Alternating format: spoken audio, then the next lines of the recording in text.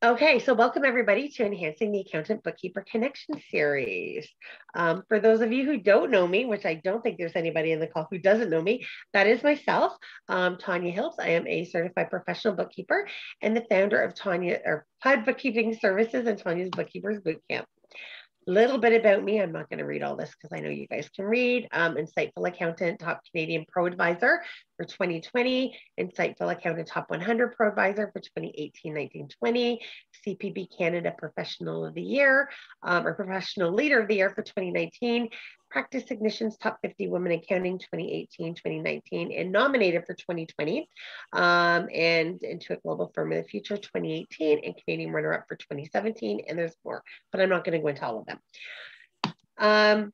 So this webinar will be submitted. We haven't sent it off yet. It will be submitted for C credits or CPD credits, they're now calling them, through CPB Canada. I keep forgetting to update this slide. There will be 2 polls that must be answered in order to qualify for the credits, and a recording of the webinar will be emailed within 2 days, and certificates for the CEC credit or CPD credits will be emailed within 2 weeks of receiving approval. The other ones, I just found I did get approval a few weeks ago, fell through the cracks. I will be sending those out this weekend for January's. February's, there's a delay with that as well, but we'll get hopefully February's, and this one will get approved together. Okay, so KATA Accounting is a little bit about Jonathan. And so we've been collaborating with Jonathan and his team for a number of years. We have multiple mutual clients. What I love is he works in QBO. He has the attention to the client detail, outstanding customer service, absolutely wonderful to work with because he knows that, by teaching me or explaining things to me of why he needs things, it means he's going to get things better and we collaborate better together. And I think Jonathan was probably the first one who I started collaborating with and was the main reason that I now have a newfound respect for accountants. Because before then I had had very negative experiences. So I didn't have respect for accountants. So I realized that was just that one group of people. And, working with Jonathan, like I say, he's completely changed my thought process on everything. And I have since, met many other accountants and realized I just met a few bad apples immediately. Anyway, so that is it for the introduction. I am going to stop sharing and let Jonathan start sharing. And there we are. All right. So today we're going to go over finding flow. Some of this stuff is academic. I picked up from books. I'm trying not to make it very academic, but I would like people to chime in when they feel like they can contribute something of value to the group because it's different for everybody. Everybody has a different way of being in flow, of staying in flow, things along those lines. So a little bit about me. I'm the founder of KATA Accounting Solutions Professional Corporation. I was a member of the inaugural Intuit Accountants Council and still have a relationship with Intuit. Tanya, that reminds me, we need to connect offline. Some interesting things coming in work papers. Very excited. I was the recipient of the 2018 Inspire Accountant Award. We're Elite ProAdvisors, QBO Advanced Certified. All of the team is QBO Basic Certified, and some are working towards their advanced certification as well. We work with a lot of cloud bookkeeping firms as their accountant and in collaborative ways as well, even if we don't necessarily do business together, like shared customers, things like that.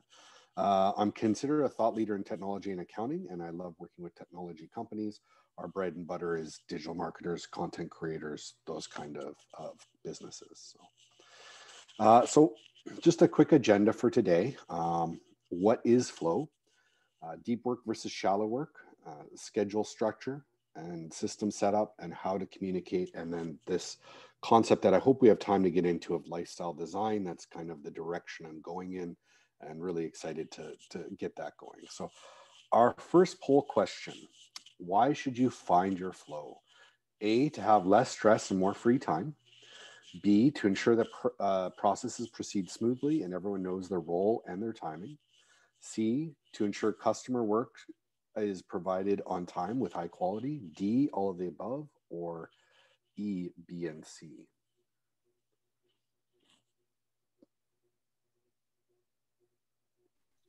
Okay, so just a reminder that you need to answer both of the poll questions in order to get your credit. So we've got 13 out of 15. And I think, Jonathan, you and I are included as the other two. So, Yeah, I actually answered. oh, did you? Okay. So then there's one other person who didn't answer. We'll give 5 seconds. You don't have to get it right, you just have to answer. So go 5, 4, 3, 2, 1. Okay, we'll end the polling and share the results. Interesting. All of the Okay. above, B and C.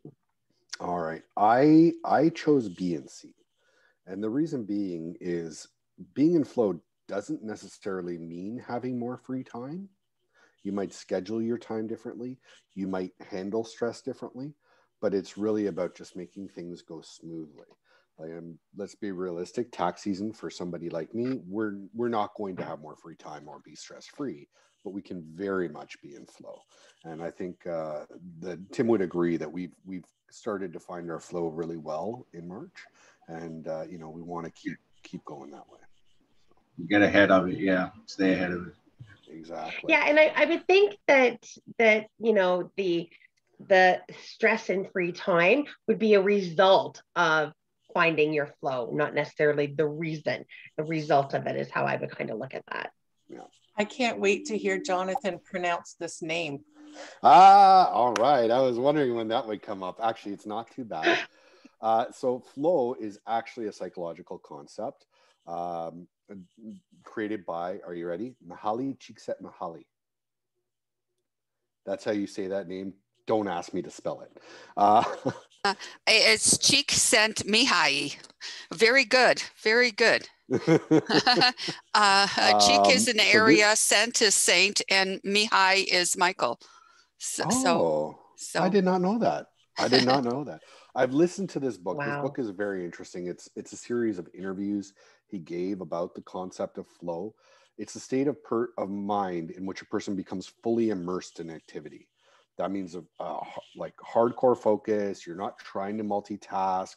You're not answering your phone, checking Facebook, getting, you know, whatever other distractions that you might have.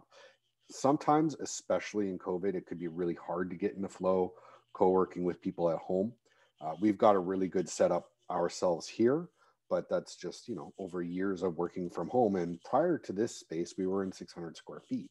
So that was very important there to ensure that we were able to stay in flow. I would recommend reading it. It's not my like top 10 of books, but it's a very interesting conceptual book. So in his words, the ego falls away, time flies, every action, movement, and thought flows inevitably from the previous one, like playing jazz. Your whole being is involved and you're using your skills to the utmost. Or while in this mental state, people are completely involved and focused on what they're doing. I'm sure everybody here recognizes that feeling of flow and those times when you're in flow. And when you can get into flow, you can achieve amazing things.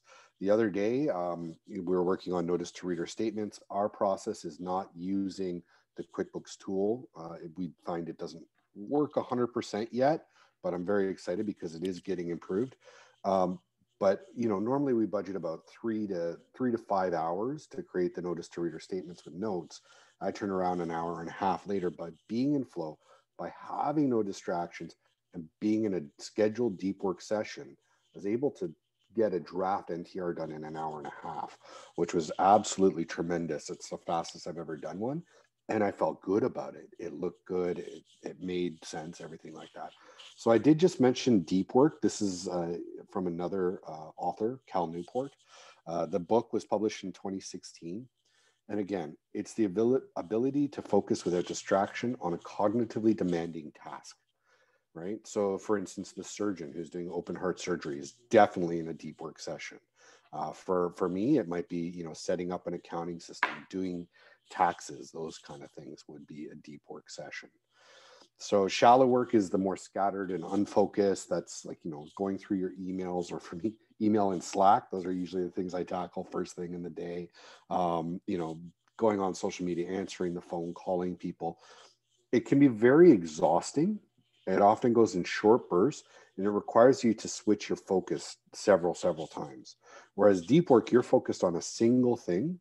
I don't schedule less than 90 minutes for a deep work session. I find optimal for me is 3 hours, but sometimes 3 hours is too much. And it's really kind of a nice surprise, like doing that notice to reader. I came out an hour and a half later. I'm like, I have another 90 minutes booked for this deep work session. What else can I get done? Because I am not being distracted by anything. I'm very, very focused on that when that happens. So this was from the book that human brains are good for 3 deep work blocks a day with a max of 3 hours each. I will only schedule myself 2.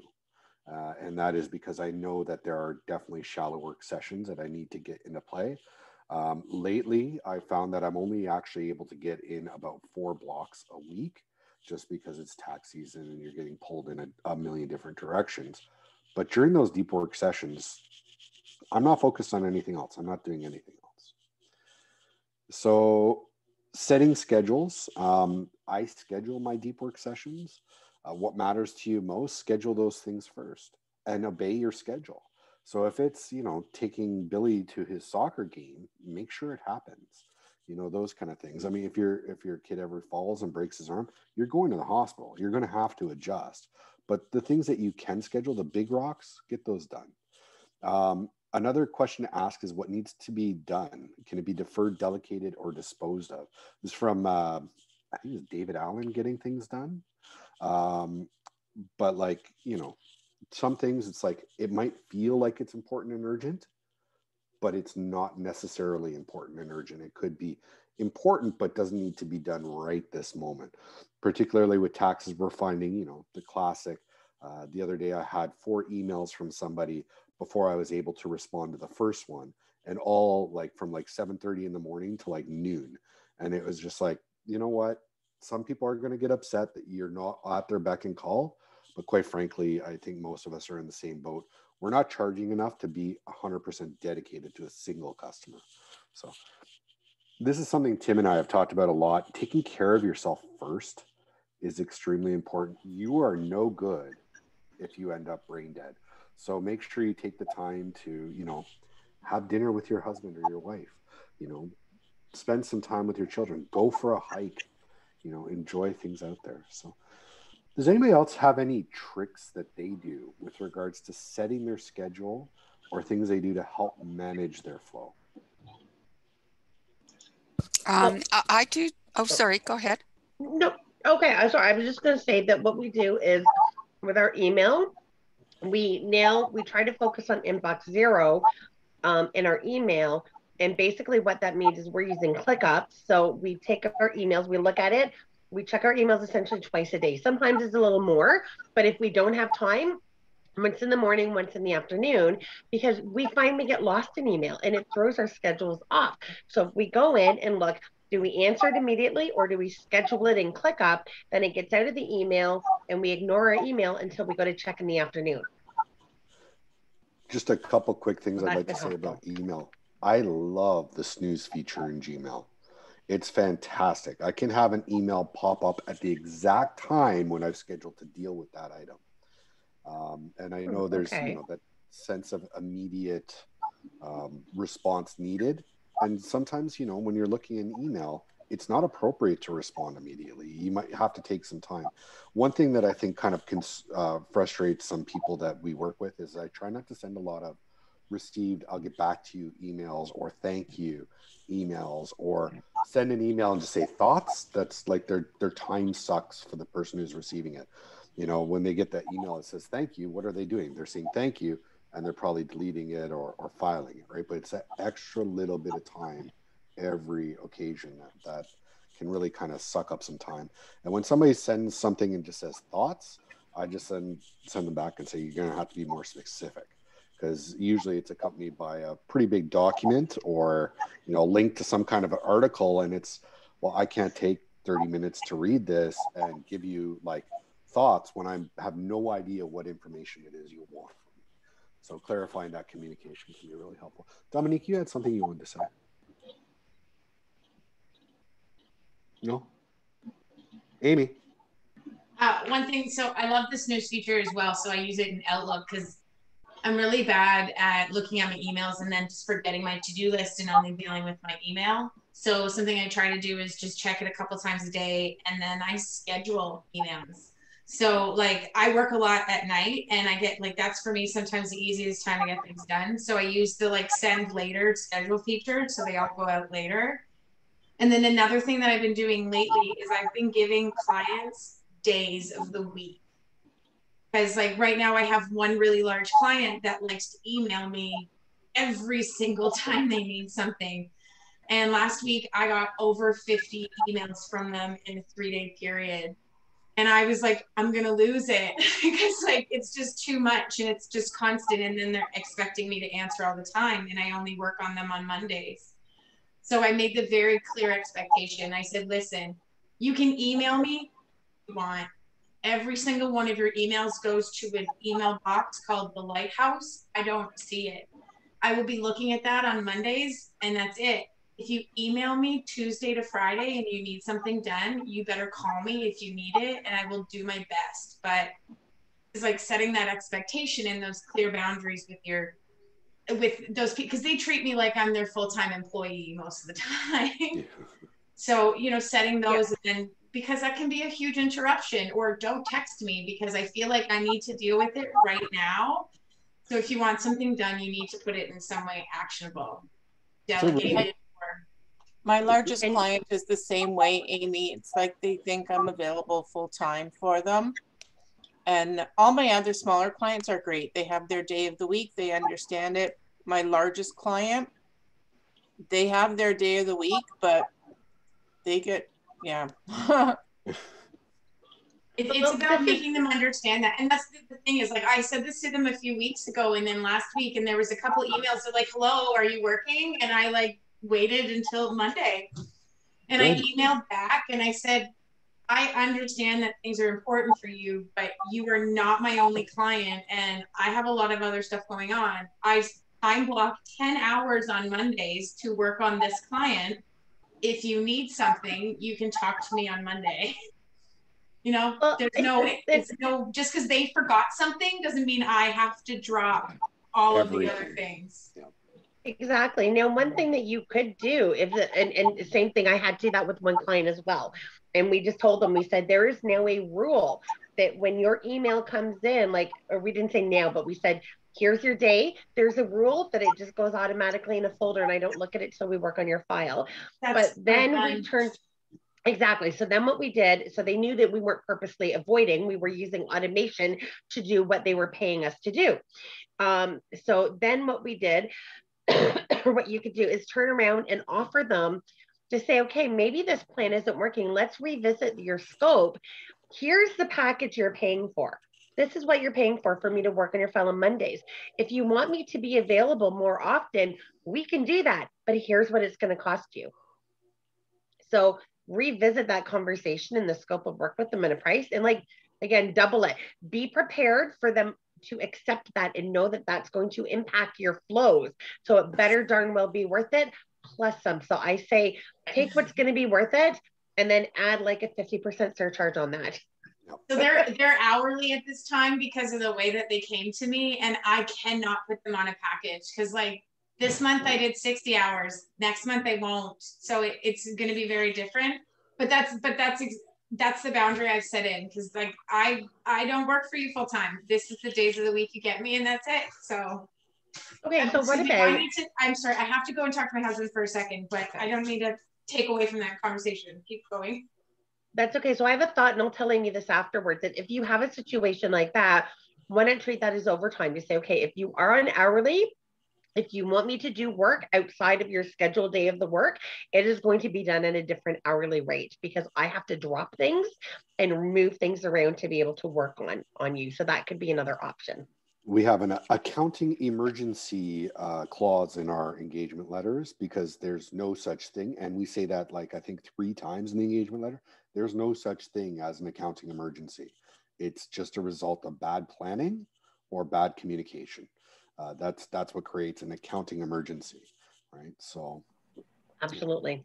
One other thing I do, obviously the same thing with email filtering, days of the month, weeks set aside and all that, but also I don't pick up the phone.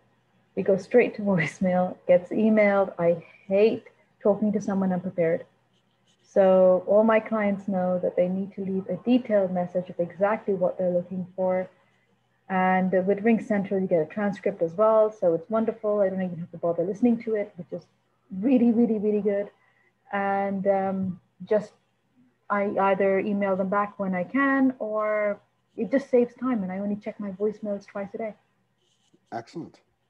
Excellent. I try not to let people have my personal number, and I try to train everybody to come through email to contact us. It's actually something I learned from, I think it was Jenny Moore, that like, having that one area of kind of key information intake, it really helps, because then we can share it with the team.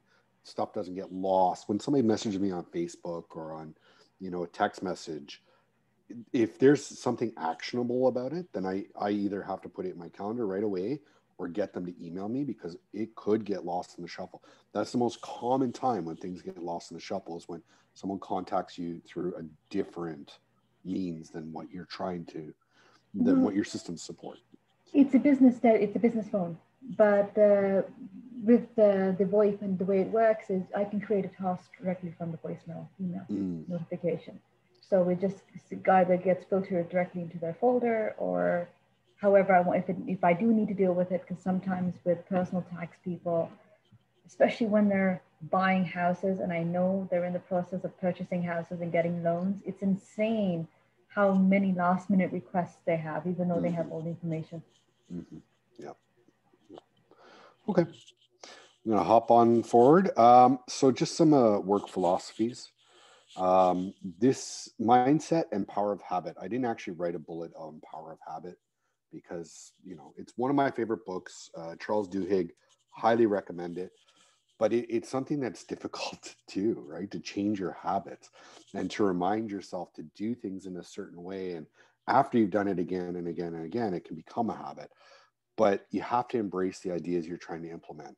And Tim will vouch for me on this one if he wants. But one of the things that we try and direct is, in our system in Dubsado, we're supposed to look at tasks. I am the worst person in the business for looking at tasks first. I mean, email and Slack tend to be my priority, and I'm trying to shift my habits in that way. I'm getting better, but still have some work to do there. Again, big rocks, stones, gravel, then sand. And if you can avoid the sand and the gravel, avoid it. The deep work versus shallow work concept that we discussed. And then there's another book that was very influential, The 5 Essential Choices to Extraordinary Productivity. Prior to starting my own business, I did follow the Franklin Covey day planner system. I'm not sure if people are familiar with it, but it's, I believe it's Stephen Covey and Benjamin Franklin's old company made this kind of joint venture company. And they've got a fantastic system. The book talks about their philosophy and adapting it to the digital world. And I was always wondering why they never released an app. And they go into it a little bit in there, in the fact that there's so much out there already. One more app is not what the world needs. They just need to organize the apps they already have. So it talks about the quadrants of productivity. Q1 is the urgent and important. So Seema was saying that, those people who are buying a house might need a very quick response on something. That could be urgent and important. They have low rates of return, usually about 1 to 1. Oh, that was a mistake. And then the number 2, quadrant 2, is the important to have a large rate of return. So we do continual improvement in our business. So if we get feedback, or, hopefully it's constructive and not bashing, we're actually very lucky. We've almost never got that kind of feedback where somebody's very aggressive and rude. And we have actually terminated a couple clients because of that. But now we just try not to pick them up in the first place. But those Q2 things are really important. And that could be something like, revising a workflow, or, planning, scheduling your time, implementing a new system or something that will, or rules, say, for instance, with a bank feed, or with Dext, or with HubDoc, something along those lines that can save a lot of time in the future. The rate of return on these things is always higher than 1 to 1. Q3 is the distractions. They seem urgent, they seem important, but you really don't need to deal with them immediately. And sometimes you don't need to deal with them at all. So sometimes, like say for instance, the LinkedIn messaging. I've been getting dozens of messages on LinkedIn right now from outsourcing companies in India, the Philippines, and things like that. And it's really not urgent for me. It's not important for me. Most of it is just a vendor trying to grab my attention. So if I was to pay attention to that, I would get nothing done. I look at that at the end of the day, and I usually respond with a courteous thanks, but we're not making any changes in the middle of tax season. Contact us after September, things along those lines. Q4 is the quadrant of waste where, like, you know, maybe you binge watch TV for 6 hours or something like that. You do need some of that downtime.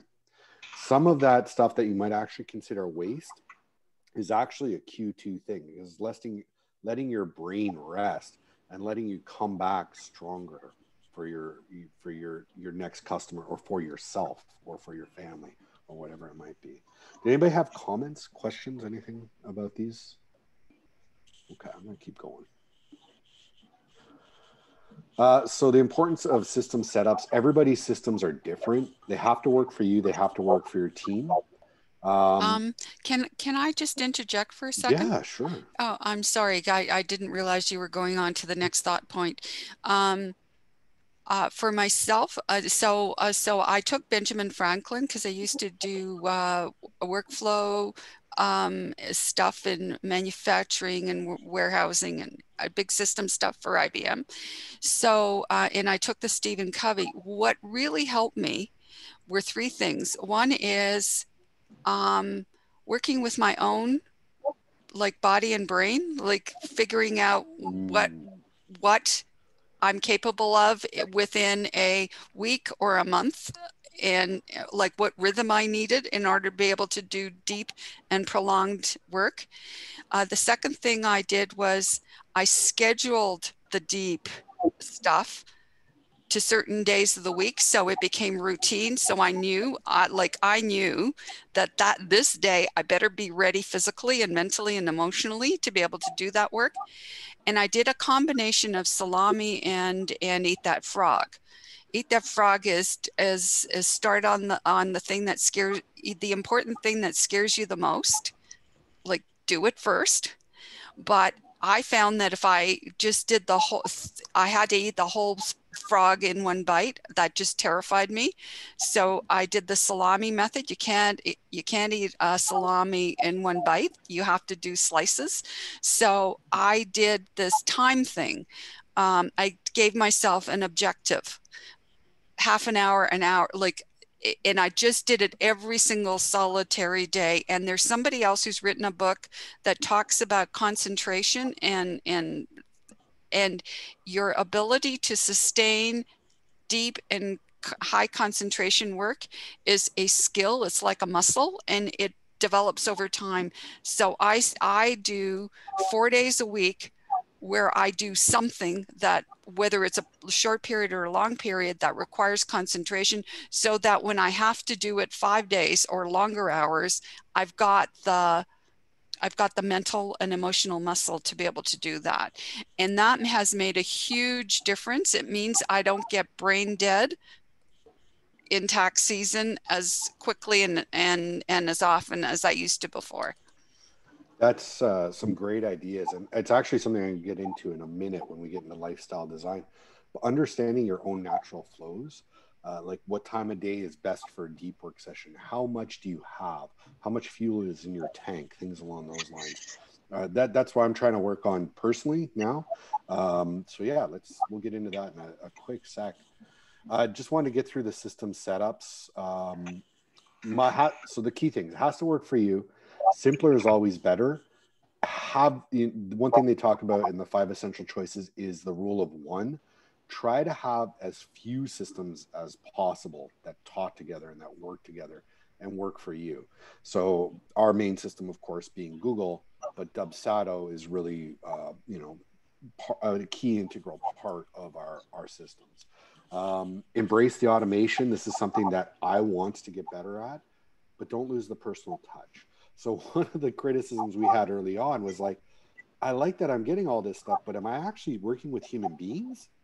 So that, like, you know, the quick phone call, the quick personalized email, even if it's coming from a system, those things can really help. And then, you know, let the tech do the work when it's possible and when it's logical. It's important to step back and revise your systems on a regular basis. And what we try to do is we try to incorporate feedback as quickly as possible.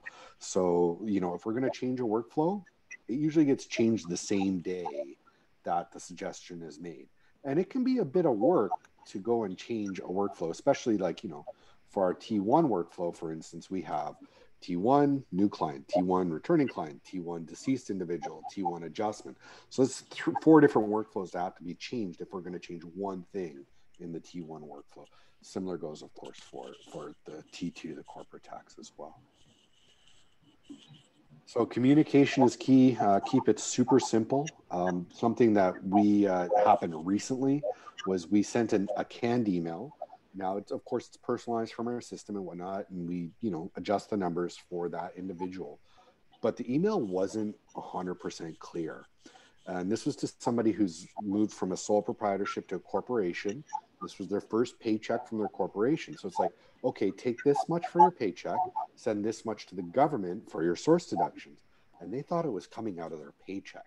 So they panicked and they're like, why am I sending like 2/3 of what I'm taking from the company to the government for source deductions? And I can't live on this. We need to revise how much I'm making and things like that. Well, we were able to change that email the same day and to improve our communication for all of our customers who we're working with on that.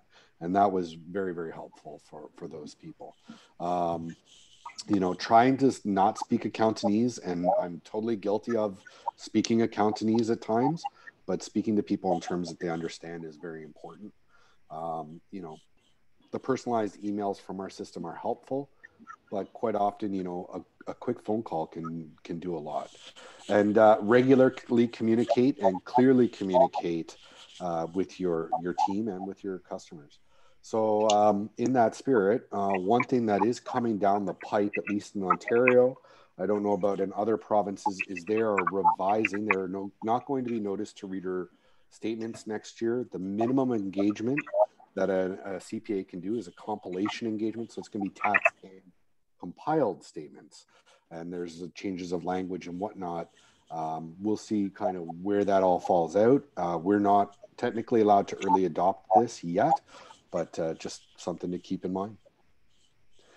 So lifestyle design, this is where I'm trying to get to myself. So I love to fish. We're living up here in just a beautiful setting and, you know, beautiful nature. So I really want to set my schedule. So look at the dance for Mimi. So that we're like, you know, I'm able to enjoy where I live and enjoy my life as well as get things done. So Dominique brought up the idea of you know, knowing your ups and downs and your flows and training that muscle memory to be able to do the work you need to do when you need to do it. Designing the life is really important. So one thing, we're working with Julia as our coach at the moment. And one of the things that we got was we do our team check-ins Monday morning, and we don't do it right at 9 a.m. We do it at 9:30. So everybody has kind of a minute to get oriented, get a cup of coffee, you know, kind of, you know, whatever they need to do to be ready for that. And then I actually don't schedule anything very intense until Monday afternoon, because I know that Monday morning I'm going to be distracted. I'm coming off a weekend that hopefully I had a weekend, and then I'm coming into a situation where I'm probably, you know, 60, 70 messages in my inbox, 24 items on Slack, and it's going to take me, you know, a couple hours to get caught up. And, you know, maybe we need to co-work in some ways with different team members and set up those kind of things. Another thing that I've been doing is setting aside time to co-work with team members, because there are times where even though perhaps the person doesn't need you to be there watching what they're doing, and I'm not there watching what they're doing, but just to be available to be on call for quick questions and answers. Tim, Sam, and I did one of these yesterday, and I'm doing another one tomorrow with Sam, just to help, you know, get people used to processes and those quick questions. Because if they're sent on Slack or if they're sent by email, they're not going to get an immediate response. There's an asynchronous communication, right? Somebody's asking a question, but they're not getting it answered right away. I'm finding it uncomfortable to force myself to do some things. And, you know, it's forcing me to ask some tough questions of myself. It's like, what is really important to you, and how do you want to do that? So the first mention I heard of this was the Tim Ferriss 4-Hour Work Week. If people here have not read it, I would strongly recommend it. I have no intention of moving to a 4-hour work week, and his is really designed upon an e-commerce, very specific kind of e-commerce business. But you know, there's some really interesting thoughts and interesting concepts in there that can be adapted to all of our businesses. So has anybody else heard of this and want this for themselves, lifestyle design? I do that. I do this kind of stuff. Yeah. How so, Tim? I got into it from minimalism, actually, just where you sort of pick what's important to you and leave out the rest. Yeah. So. Fair enough. Dominique looked like she wanted to contribute something there. Oh, yes. I absolutely, this is the big thing I'm working on right now. Yeah, it's not easy though. It really isn't. You got to force yourself to ask yourself tough questions, and you might not always like the answers. And then you have to force yourself to schedule it and to obey your schedule. So, okay. Well, I think we're on to the last, lifestyle designers. So this is just some ideas of lifestyle design. We've worked with some digital nomads. What we find is we really have to rein them in on their residency status, because especially if they're running like a Canadian e-commerce company, if they spend more than 183 days out of the country, it's no longer a Canadian controlled private corporation, and it can create some kind of issues there. Home-based business owners, they can be really good, but again, need to be able to schedule and need to be able to obey the schedule, because what I find with some home-based business owners is they just want to be home and not really working, and you can't be successful doing that. In the past, we've had difficulty with people who, like, this appears to be their dream job, but they can't actually discipline themselves to set aside the time to do the work. And so they fall behind very quickly, and then everybody else has to help them catch up. And that's not really being part of the team. I think everybody here now is working from home. Is anybody still working in an office? Okay, so I think, why? Oh, you're muted. Sorry. I have staff, and basically I can't focus at home. Oh, that's a good reason. So we have very minimal staff. So and then of course my main thing is taxes. So I'm also in the middle of tax season. And that ability to focus is so important, right? Like a home office does you no good if it's the kitchen table and, you know. Yeah, we were mandated by our government to be at home in December, early January. But I came back as soon as tax season started. How did it go when you were mandated to work from home? That's when I found that, the focus, it was hard to focus. It's also hard to liaison with the clients, but I'm really enjoying this particular session. I enjoy all your sessions, but because this is really what I need right now, is this booking time to do the big jobs. And because of course, tax season, I'm doing T1s, the T2s and the corporate stuff is kind of falling behind. So it's very timely. Good. The hardest part I find is obeying the schedule. Yeah, I was gonna say Leanne time blocks, and she is working from our other office that we have that we just signed into a 10-year lease for before COVID hit. But it's just a small office. It's no bigger than my garage. But she chooses to go there by herself because it's, again, she, like Jennifer, she can't necessarily focus as much. Now, I just want to point out here that I think is really important to people working from home, because I've experienced it myself. It's not just us that we need to keep disciplined. We need the support of the people in our house, because my husband's upstairs and he's going to hear me say this because he's off today, but it took until probably our second year of being in the office, or maybe the first year being in this office up here, when we were in the basement, he would still come down. He'd be like, well, you've been home all day. Well, yeah, but I've been working a job. Because they see you there, it is very difficult to do that. So you need the full support of the people that will be around you potentially during those hours, to understand that this is a job. You're treating it like a job. So it definitely is a lot more shift than your own mindset. So That's a very good point. So I have been very fortunate. My husband has been, nope, this is your job. This is your, like, even if we have appointments for the kids for the doctor appointment, he doesn't assume that I would take it because my job happens to be at home. So he's been very good. Where I am having problems is having the children understand that the closed door behind me means that mommy and daddy are working. And I say mommy and daddy, they're like 15 and 12 or 16 and 12, right? Like, these aren't little kids. If anybody has suggestions on how to get them to stop bursting through the doors, that would be a lock. I have one.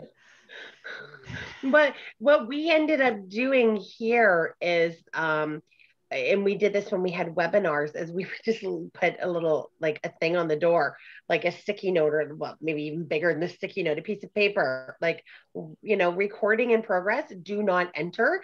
And because I can't lock the door from my side, it can be locked from this side. I can be locked into the office. I can't lock them out because, of course, it's a garage, right? But maybe a lock, a big sign saying, you know what, like, enter, and you won't live to see next week. Whatever will work for them, whatever their motivation is. I don't know if that'll work, but Daisy, I usually so I only have one child, but even still, I got this from one of the conferences. It was sent, and if my door is closed and this is on the outside of the door, Rachel knows, do not come in. Oh. Well, right now, obviously COVID and nothing's normal. So I have one who's 100% virtual. Well, 2 is virtual, but one's a teenager, so I don't see her, which is awesome. But one's 10, and I have him parked right there because I need to keep an eye on him to make sure he's working. But out of COVID, normal times, it was just basically, you can't beat them. So join them in the way that I know when they are most boisterous and when they want me the most. And that's pretty much straight after school. So I didn't work for a few hours after school.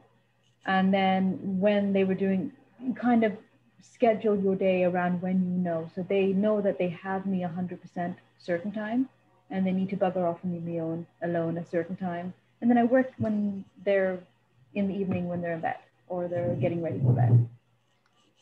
So, it's basically, you can't beat them. So you just have to schedule yourself around them. You gave me a great idea, Simon. So here's what you do. You teach them consequences, is by waiting until they're on the phone with their friends, a private conversation, and then every few minutes burst into the room. Hey, blah, blah, blah, blah. Or they're trying to focus, and then be like, okay, that's what it's like. It might create a little bit more chaos, but he stole carrots off it again today. Again, can't read again. Hey, I get busy. You need a little guillotine on the other side of where the carrots are. Wow, okay. I was gonna say mousetrap, but guillotine. Okay, that's some serious consequences.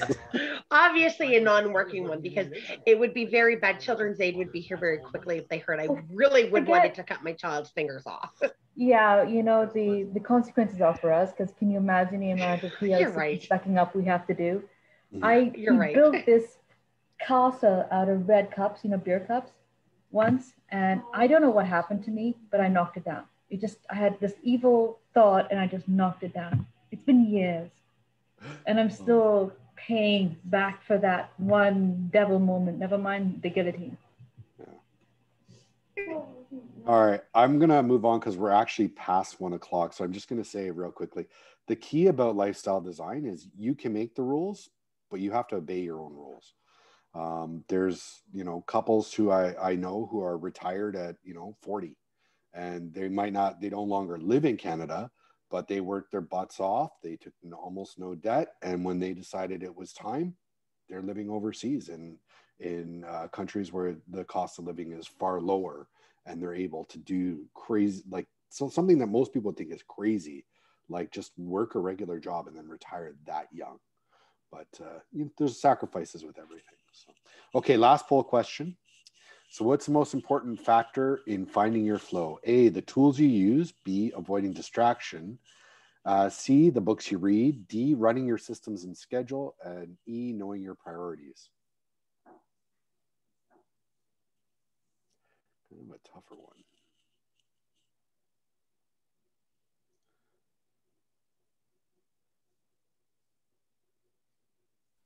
A lot of those could be. I can't vote, but I think 5, because if you don't know your priorities, then the tools or the distractions and all of that other stuff. But that's my thought, because I can't vote. So we have 13 out of 15. I am one of those. We have one more person out there. 14 out of 15. Yay, everybody voted. That Okay, was me. I was having trouble deciding. I kept reading them. We needed a A and C or D and E or one of all of the, we needed one of those type of answers this time. You always have one of those type of answers. It threw me off. Yeah, usually, and it's usually the right answer too. Okay. Try to break my pattern a bit. So I would say it's running your systems and your schedule. Everything else is so your priorities, they're going into your schedule. The books, those are helping influence your schedule, your systems. The tools are just tools. They're hammers, they're screwdrivers, they're wrenches. Avoiding distractions is just paying attention to your schedule. That's why I selected that. But again, it's subjective. It's not necessarily 100%. And you know what? We look at the results here, 47% and 47%. Yep. Even. Pretty tight. Pretty tight. Yep. So, all right. So nobody sets the rules but you. You can design your own life. I love that it came from somebody who was in the Matrix too. Awesome. But the hardest part is bang your own rules. All right. So I happy to connect with everybody.